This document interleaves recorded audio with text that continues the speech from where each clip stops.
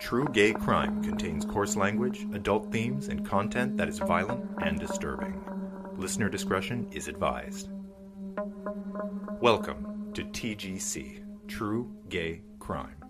I'm Patrick, your host. So the sources I used for Keven Lee Graff are an article on BBC News online, an Associated Press article from cbsnews.com, a blog post by David Fraser. I used findadeath.com, which was really interesting because you get to see a lot of the photos of the murder house. And LosAngelesTimes.com has an article by Tiffany Sue and Andrew Blankstein. Enjoy the maiden episode of True Gay Crime. And in this episode, we are going to look at the heinous and graphic story of Keven Lee Graff. On a personal note, I decided to start with this story in particular because I have a personal connection with the events, let's say.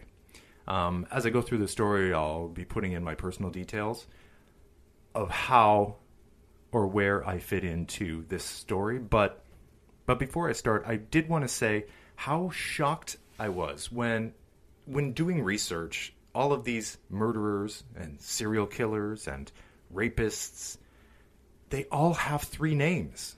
I don't get it. Keven Lee Graff.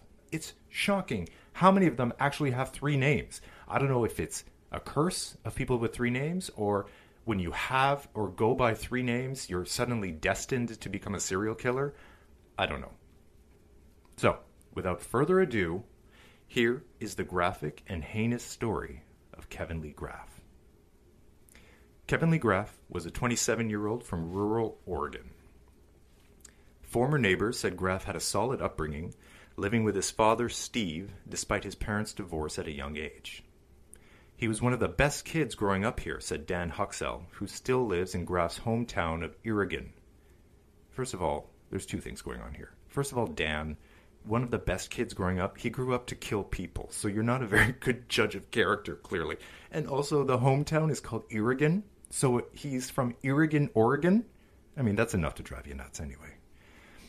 So Dan, the neighbor, says he was clean-cut and stayed out of trouble. Yeah, not for long. Okay. As a teenager, Kevin's family noticed very peculiar behaviors and became very concerned about his mental well-being. He became erratic and impulsive, often lashing out seemingly for no reason. Not a good sign. Keven joined the Marines shortly after high school to get out of Oregon. Yeah, obviously, to get out of Irrigan, Oregon, to be precise. He was stationed at Camp Pendleton in San Diego, that's hot, but was released on a medical discharge for an injured ankle. Now, we don't know how that injured ankle happened, but we can only have our best guesses. He probably did it to himself. Okay. His mental health issues continued to worsen, and Kevin's family hoped that treatment at the Department of Veteran Affairs in Long Beach, which is a federal agency that provides healthcare services to eligible military veterans, would help him. But it did not, and he was released after 10 days. He was diagnosed as a manic depressive and had a complete nervous breakdown. Now, that's his half-brother, Jacob, that said that in a phone interview. So it's kind of concerning that the Department of Veteran Affairs in Long Beach was not able to diagnose somebody as manic depressive or notice that they had a nervous breakdown. So we have to remember that this is back in 2000, the early 2000s, right? The late 90s, early 2000s at this point when he was at Camp Pendleton. And so they weren't talking about mental health issues like we do today. You know, it wasn't part of the zeitgeist. People weren't addressing it. People weren't being diagnosed properly or being taken care of. And even at the highest level. I mean, this is the Department of Veteran Affairs in Long Beach. And they weren't able to recognize Kevin's needs properly and give him the care that he needed. And really, this is just the start of the beginning of the end for everything. So had Keven been receiving the treatment that he needed, this story might have ended very differently. All right. Everyone in the family was trying to help him. We tried getting him institutionalized. This is the half-brother Jacob talking. But everyone was telling us the authorities wouldn't do anything about it unless he was a threat to himself or others. Okay, again, a little foreshadowing there. I think the Marines changed him, Jacob said. He was never the same after he got out. We tried to get him committed, but the mental health people, the police, no one would listen. So, again, Jacob, it's easy to recognize after the fact. I mean, hindsight is 20/20, so I don't know how much they really did try to get Keven help, or how much he's just saying, look, we tried to get him help, but no one would help. Who knows what the truth is here, but apparently they did try to get Keven help. Period. Okay. Unable to get the help he needed, Keven continued to wander through Southern California. So at this point, he leaves the Marines. He's trying to get help. Nothing is working. So now he becomes a bit of a drifter. And he's just traveling around Southern California. He's in Orange County for a while, and just Southern California, and he ends up in Las Vegas, where he's arrested on suspicion of lewd behavior after exposing himself to a woman, officials say. I love suspicion of lewd behavior. Like, they're suspicious that he did it, or he did do it. Like, it's kind of cut and dry. Like, either you showed your dick to someone or you didn't. Like, we suspect that you showed your cock to this lady. But then why are you arresting me if it's a suspicion? I'm not a cop, so I don't know. If somebody knows what that's all about, let me know. He later pleaded guilty for disorderly conduct. So obviously he did do something. Keven eventually ends up back in San Diego. Okay, so now he's traveled around. He's gone to Las Vegas. He ends up back in San Diego because it's familiar territory, where his good looks get him the attention of the gay community in Hillcrest. So now Keven Lee Graff has landed in the center of gay San Diego. He befriends some guys, and they suggest that he could make money because, of course, Keven doesn't have a job right now. He's looking to make some cash. They suggest that he can make money as a go-go boy in the gay bars there. So what does he do? He goes to the bars. He auditions, and he gets work, and he becomes a fixture of these bars. The problem is, Keven was gay for pay, which means he liked women, but worked to the clubs for the money, and even dabbled as an escort. All right, so we need to talk about this right now. Being gay for pay doesn't mean the person is straight and they're just doing gay things for money. Somebody who is 100% on the straight side of the spectrum, it doesn't matter how much money you would give them. And by the way, I was a go-go boy in West Hollywood. The money's good, but you wouldn't change your sexuality for it. It's not that good, okay? So Keven, it's safe to say Keven Lee Graff is on the spectrum somewhere, okay? Enough that he was able to get something out of becoming a go-go boy and even an escort.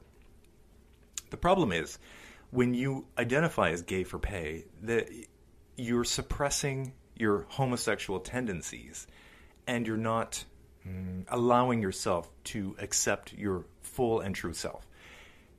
Let's remember, this guy was from Oregon, Oregon, right? I mean, this is small town, bumfuck, nowhere.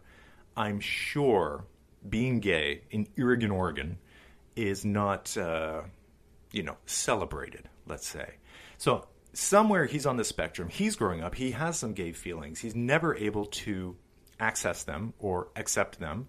He has mental health issues, as we've already discussed. And now he's go-go dancing and escorting down in San Diego, saying that he actually likes women, and he's only doing this for the pay. And now he's being introduced to drugs. Not a good combination. So the drugs obviously were able to numb him enough to perform on the stage and in bed with men as an escort. He became a fixture of the party boy scene in Hillcrest, in the bars, in the parties, and he was even featured on a 2002 cover of the now defunct Gay and Lesbian Times out of San Diego.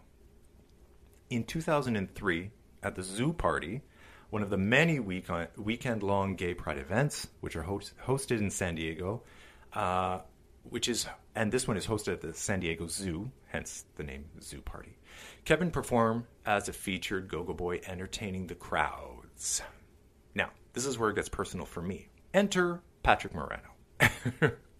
Now, I had moved to Los Angeles in 2000 and started... Oh, I was already a party boy at that point, but I was living in Los Angeles, and I really got into the party scene. So, I mean, I was going to white party, winter party, pink party, black party, purple party, turquoise party, striped party, plaid party. I was at all the parties, all right? I was doing the drugs, dancing the dance, loving the life, all right? So, in 2003, in San Diego, at the zoo party, I was fucking there. I went to this party. I was at the same circuit party as Kevin Lee Graff. Let that sink in for a second. I know. So, here's the thing. I was so high, and I was having the time of my life, which is great, but it means I don't remember if I made eye contact with Kevin Lee Graff. I'm trying to access the memories, and it's not happening. I have flashes of light, music, friends, animal costumes, and the like, but I can't remember for the life of me if actually I had seen Kevin Lee Graff at any moment during the night. So, all that to say, I basically am rubbing shoulders with a future killer and didn't know. Nobody knew at that time. Okay, so it places me at the scene anyway. Now, fast forward a little bit. Shortly after this time, Kevin makes a move north through Huntington Beach, California. So now he's moving up the coast, and he eventually ends up in Los Angeles, as we all do, settling near 3rd and La Brea temporarily. But of course, as I mentioned before, Kevin had become a drifter at this point with no real fixed address, staying with friends, hooking up with people, staying at their place, and just couch surfing, basically, and living on the street for some of it as well. So, on the morning of Sunday, June 13th, 2004, Kevin Lee Graff found himself outside the home of Robert Lees on Courtney Avenue in Hollywood, California. Okay, little side note. Before this incident happened with Kevin Lee Graff, the most notorious thing to happen in the neighborhood was actor Hugh Grant being arrested in a car with a prostitute. So that was like the huge scandal of this neighborhood. Personal note, again, you will not fucking believe this. In 2004, during this time, I lived in that neighborhood. So, we are talking, just to give you a little murder mind map here, all right? Robert Lees, which is the scene of the first crime, had a little white bungalow-style house on Courtney Avenue. Courtney Avenue is a street that runs north-south, and then, so crossing it, on the south is Sunset Boulevard, and to the north is Hollywood Boulevard, okay? Just south of Sunset Boulevard and 2 blocks over is North Sierra Bonita Avenue. I lived at North Sierra Bonita Avenue on the corner of de Longpre. 2 blocks over and just across Sunset Boulevard is basically a 5-minute walk to Robert Lee's house. We have to wonder also, so that's my personal, can you fucking believe how close? I mean, like, what the fuck is going on? We have to wonder now, how does Kevin Lee Graff find himself specifically on the front lawn of Robert Lee's little cottage on Courtney Avenue? So there's a few theories about this. Nothing is ever really, no concrete reason is really given. The police have investigated and they can't. They just say it's coincidence that he's set up there. Local lore has sort of speculated, and this is just alleged, this has no real base in fact at all, but when people heard about what happened there, they assumed that because Kevin Lee Graff was working as an escort, that these victims had hired him at some point, and he went back to get some kind of revenge. Either because he was high on drugs and he just snapped and he blamed them for whatever. He didn't like the way they treated him.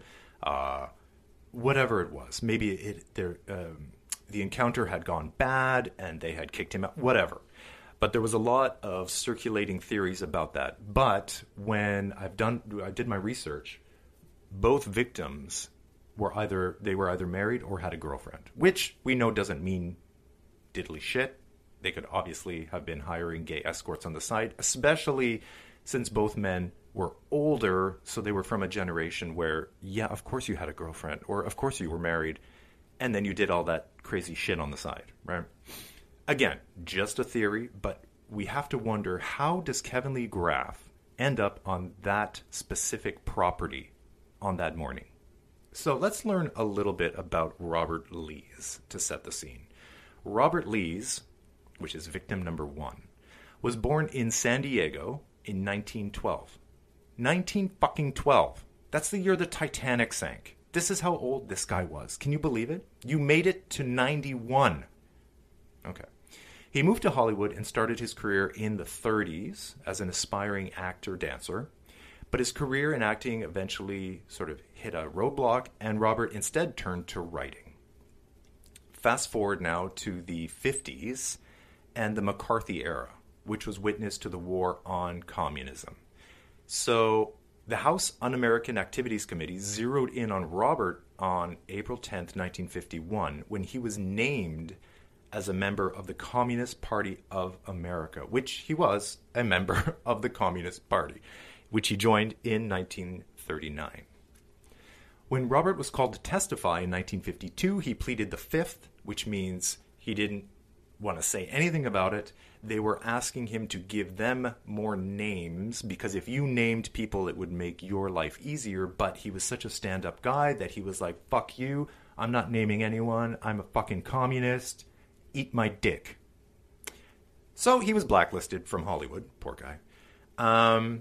Which basically meant that nobody would hire you because they would be afraid of being guilty by association. So if somebody would hire you, people would assume that you were a communist too. So if you were blacklisted, you were basically fucked, and you were out of work for a while. There was one way around it, though, and Robert discovered what it was, and it was to write under a pseudonym. So he chose J.E. Selby. And he went on to write, and he was so successful. He's best known as a comedy writer for Abbott and Costello. He wrote a bunch for Alfred Hitchcock, the TV show. And most famously probably is the Dean Martin and Jerry Lewis vehicle Jumping Jacks, which was a major success for Paramount Studios. It was only much later in his life that he was recognized for his huge Hollywood contributions under his rightful name of Robert Lees. He wrote all the way up until the early 1980s. His wife, Jean, passed away from cancer in 1982, and he retired from writing in 1983. Now, you have to listen to this. You won't fucking believe this. On the day he was murdered, I had to say it twice so that you really understood. He was going to a ceremony in Beverly Hills recognizing his lifelong achievements in film. Let me say it again. On the day he was murdered, he was going to a ceremony in Beverly Hills recognizing his lifelong achievements in film. What the fuck? Okay. So, here we go. This is where it gets graphic. Ready? Lees, as I mentioned before, lived on a small cottage on a quiet tree-lined street in Hollywood. All right? So picture something really cute and picturesque and neighborly. The morning of Sunday, June 13th, 2004, at 11 a.m., Keven Lee Graff wandered into the yard of the unsuspecting Robert Lees. Graff entered the house through an unlocked door and started exploring the rooms of the house. He startled the 91-year-old Lees in his bedroom. Lees, obviously being 91, Keven Lee Graff being 27, Lees had no chance at all to overtake Graff. So Lees was murdered in his bedroom. Now, he was bludgeoned to death with a knife. Now, they weren't specific as to where the knife came from, if Keven showed up with the knife or if he grabbed it from the kitchen. But basically, Keven Lee Graff murders Robert Lees in his bedroom. But, murdering the poor old man wasn't enough for Keven Lee Graff. No, he wasn't done. Things are about to get super graphic, so if you have a weak stomach, you might want to fast forward a little bit. Okay. Once dead, Graff then worked at cutting off Robert's head from his body and removing some of his organs. He cut off his head and removed some. That means, I don't know what kind of knife he had, but he had to saw away at this man's neck until the head came off of the body. And he removed some of his organs. Okay. He then proceeded to cut out one of Lee's eyes, and using some sort of tool, he dug out the brain matter from the cavity. He then took off his belt. He slid one end through the empty eye socket, and he pushed it through the severed head until the end came out the neck. His work complete, Graff then found some towels and covers up the body, which kind of tells me, not that he regretted it, but he saw he was lucid enough that he saw the mess and he was kind of covering it, which I think is a really interesting detail. He left Mr. Lees' headless corpse on the floor of his bedroom, and he headed out the back door, and he hopped the fence. This is where the story just gets even more nuts. He goes out the back and hops the fence while carrying the severed head of the 91-year-old Robert Lees. Graff is now finding himself on the property of 69-year-old retired Dr. Morley Engelson on North Stanley Avenue, Hollywood. Okay, just to murder mind map this for you, North Stanley Avenue runs parallel to Courtney Avenue. So he's gone out the back and jumped the fence, and now he's in Dr. Morley Engelson's backyard. Dr. Morley Engelson, who was once captain of the Fairfax High School football team, was alone in his home and had been booking a plane ticket on Southwest Airlines to San Jose for business by telephone when Graff entered the house using the front door and carrying Mr. Lee's severed head. So he went around the house and decides to go in the front door. I don't know, that's a strange choice. Wouldn't you just go in the back door? The Southwest Airlines sales operator heard screams and a struggle as Mr. Engelson was surprised in his home. Not knowing what exactly was going on, the agent called the Los Angeles Police Department and sent them to the address. Can you imagine you're on the phone with somebody and you can hear them basically being butchered? It was so graphic. They didn't know exactly what was going on, but they knew it was enough to call the LAPD. That's intense. Before the police arrived, Graff had time to grab Engelson's kitchen knives and mutilate the body of the 67-year-old retired doctor. This time, though, he left the head attached, which was nice, but instead pulled the pants off the corpse and severed the penis from the body. So this kind of goes to that whole theory. It seems like a very specific thing to do. It's a very emasculating thing to do, and it's something that somebody who had mental health issues and was extremely high on drugs and had all this internalized homophobia would do. So it kind of lends itself to that whole theory. And again, not knowing if these people had hired Keven as an escort or not, there's no proof of that, of course. But obviously, Keven doing that is a reflection of how he felt inside, regardless. Graff then entered the doctor's bedroom and neatly placed the severed head of Mr. Lees on the bed. A gruesome greeting for whoever would find it. With the two men well and truly dead, Graff left the house by the front door, but not before swiping Mr. Engelson's car keys and stealing his Mercedes-Benz. Jesus. Can you imagine if you had seen him walking in the front door the first time, carrying the head? Clearly nobody was out for a walk. Imagine you're just walking your dog and you see this guy carrying, you wouldn't even be able to process it. You'd be, I don't even know. Would you know it's real? Would you think it was a prop? I mean, it's Hollywood. I don't know. Anyway. Arriving officers spotted Mr. Engelson's body through a front window and forced their way inside, which I find bizarre. The cops had to force their way inside, but Keven just walks in. So does that mean Keven locked the door when he left? It's very thoughtful. Officers verified that Engelson was dead from multiple stab wounds and had a fireplace poker sticking out of his neck. He was found by the front door, pants around his ankles, penis chopped off. In the rear of the home, they found Lee's severed head on the bed where Graff had left it. While examining the scene, investigators received a call from the Los Angeles Fire Department reporting that they had responded to a call at a neighboring house belonging to Robert Lee's.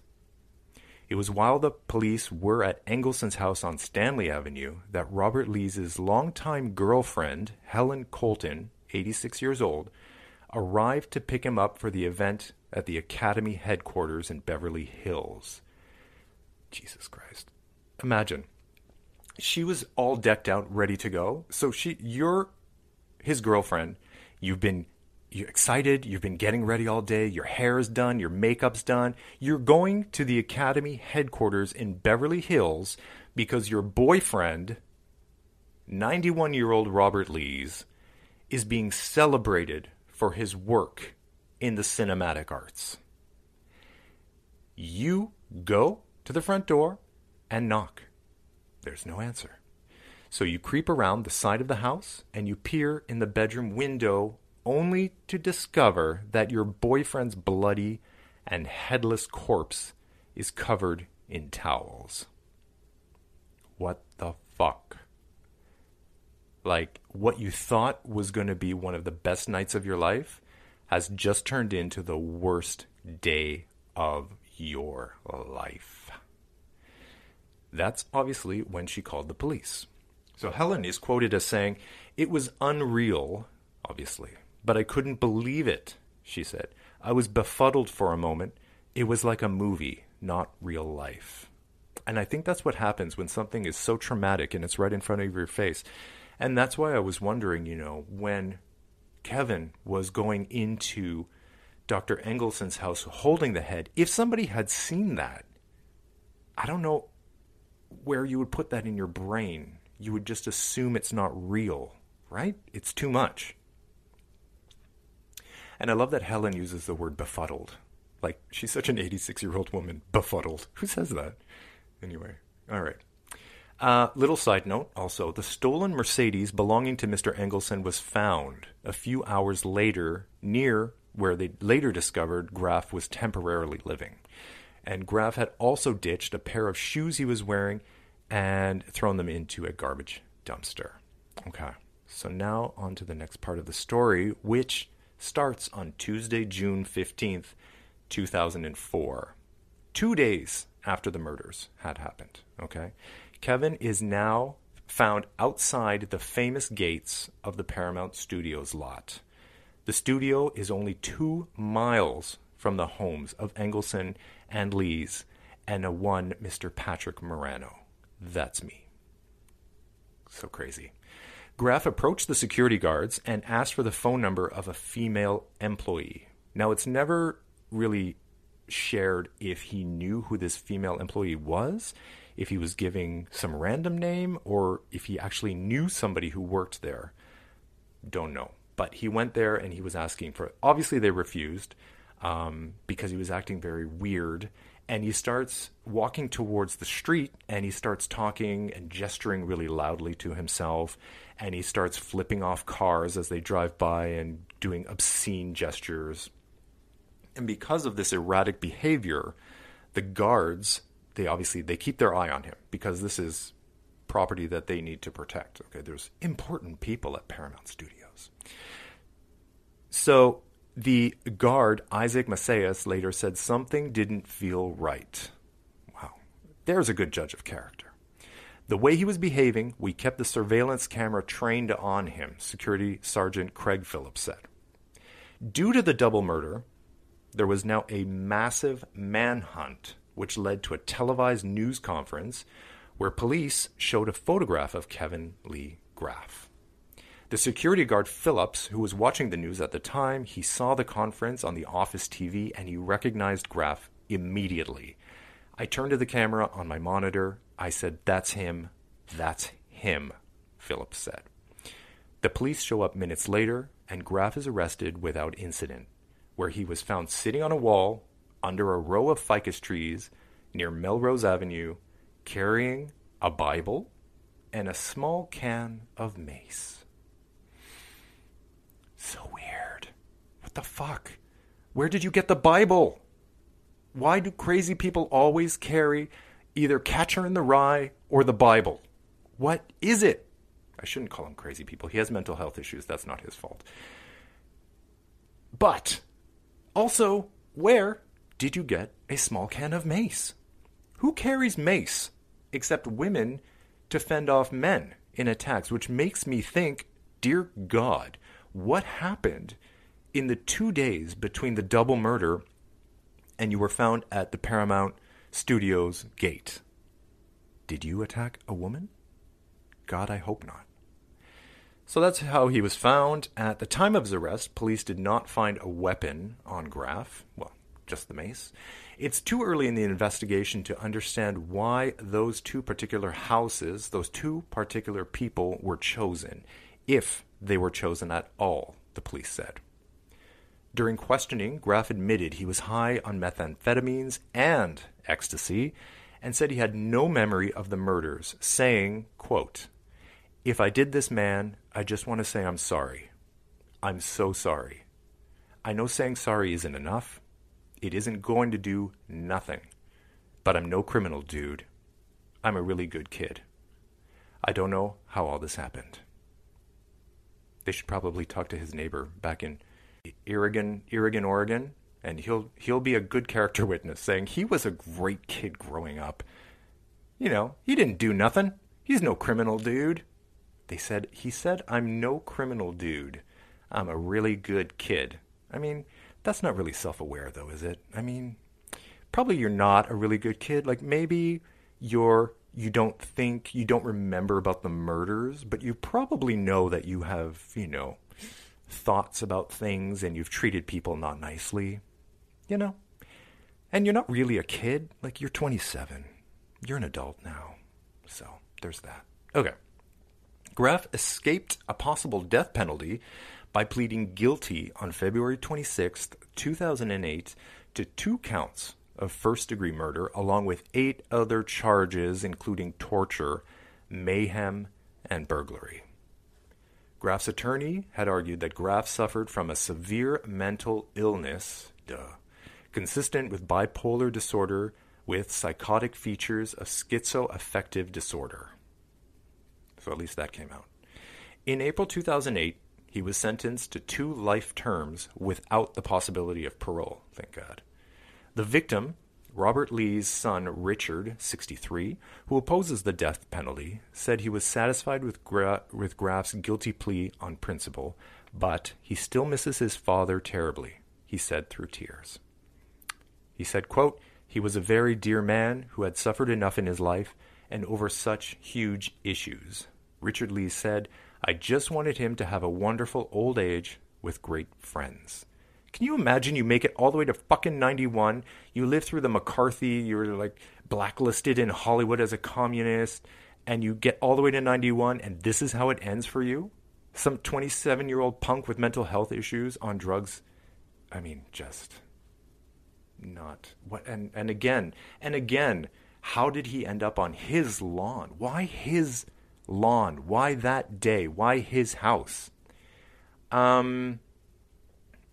Richard Lees, which is the son again, said he feared that if he saw Graff face to face, he would kill him on sight or rip him to shreds, so he does not plan to attend the April sentencing. Yeah, that's probably for the best. There's no closure for something like this, he said. I think it's a fleeting experience, but the loss is forever, and you don't get over it, ever. That is 100% true. Dr. Engelson's widow, Valerie London, said, although it took a lot longer than I would have liked to get to this point, which was agony for me and my family, now I truly feel that my husband can rest in peace, because this was resolved in a way he would approve of. As of January 2014, Graff is incarcerated at Mule Creek State Prison in Ione, California. And so ends the horrifying story of Keven Lee Graff. Wow. So, obviously, this story is not only gruesome, but has that personal angle for me, having been so close to the murder scene when it happened, and even being at a party that Keven Lee Graff was go-go dancing at. I mean, I was living in Hollywood at that time, and I mean, mingling in circles that he was also present at. So the chances of me ever having met him or, knowing somebody who knew him, I mean, the fact that we never met face to face is a little shocking. Maybe I'm thinking by that point he had been mostly homeless. So he had slipped, into that gray, dark area that people fall into when they have mental health issues that are not going treated, and they start doing drugs and stuff like that. So I guess by that point he had really crossed over to a dark place, but I had visited the dark place many times. Honestly, I knew some pretty shady characters. I mean, it could have very easily have happened that we would have run into each other or had some kind of encounter together. So I feel like I really dodged a bullet, and I'm thankful that I'm still here to tell the tale. Okay, this is creepy. I finished recording the episode for Keven Lee Graff, and I was in the midst of editing it for this podcast. And this is the story that happens. I go downstairs to take my dog for a walk, and I'm in the park. Okay. And I start talking to a woman, and she says, gosh, it's cold outside. I'm from California. And I say, oh, wow, I used to live in California too. And I said, yeah, it would be cold if you're just here from there. And she said, yeah, we've been here for a while, but, which part did you used to live in? And I described where I lived, which I mentioned earlier in this podcast. And she says, oh, that's funny. I used to live just north of Sunset in the little, tree-lined streets there in that neighborhood in Hollywood. And she describes the neighborhood where the murders of Keven Lee Graff took place. And I said, what? I said, honestly, so we were neighbors and we lived there at the same time, me and this woman, who is now my neighbor again in Toronto. Bizarre. So she says to me, you're not going to fucking believe this. She says to me, we had to move away from that neighborhood. And I said, oh, why? And she said, because my neighbor was murdered. Let that sink in for a moment. I'm literally editing a podcast on Keven Lee Graff. I go outside and I run into a woman who lived next door to Robert Lee's. And that's why she had to move away. And now she lives next to me again, years later, and in a different country. So, I'm going to share with you some details that she shared with me that I obviously would not have been able to find doing research, because these are very personal details. And the reasons why she's still alive today. So here we go. So she told me that, first of all, she used to see Robert Lees walking down the street with his girlfriend all the time. She calls him Bob. That's how well she knew him. She said she would see them all the time. He was a lovely man. She said they had been dating for about 20 years, but never moved in together. She just lived 8 houses away, the girlfriend of Robert Lees. 8 houses away. And on the day that Robert Lees was murdered, he had a cold, apparently, and so that's the reason why his girlfriend didn't sleep over that night. Had she slept over, she would have been in the house when Keven Lee Graff entered. So the night before, allegedly, she said to Robert Lees, hey, you're not feeling well. You go to sleep. You have a big day ahead of you tomorrow. Because the next day, as you will remember, Robert Lees was being honored in Beverly Hills for his work. So she decides to give him space, let him rest. So she goes home, and then he goes in his place. He was known for not locking the door. I don't know if it's something of his age, from a different time. It's a quiet neighborhood. He was known for not locking the door. So now we know that the door was unlocked. So lock your doors, folks.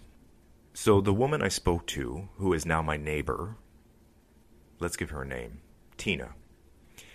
So Tina tells me that she wasn't home the day that Keven Lee Graff paid her neighbors a visit. She was out of town, thankfully. And not just out of town. Are you ready for this? This podcast is called True Gay Crime. This could not be a gayer reason for her not to be in town during this crime. She was in Washington, D.C. for Gay Pride at a Madonna concert. It doesn't get gayer than that. Tina told me that Madonna saved her life. Because had she not been, they specifically went to D.C. for the Madonna concert. It just happened to also be Pride. She told me that the only reason they were out of town was for the concert. Had Madonna not had that concert that night in D.C., she would have been home with her husband. Not only that, here we go. At the time of day that Keven Lee Graff paid a visit to Robert Lees, at that time of day, Tina and her husband were usually in their backyard having coffee and listening to their morning radio shows.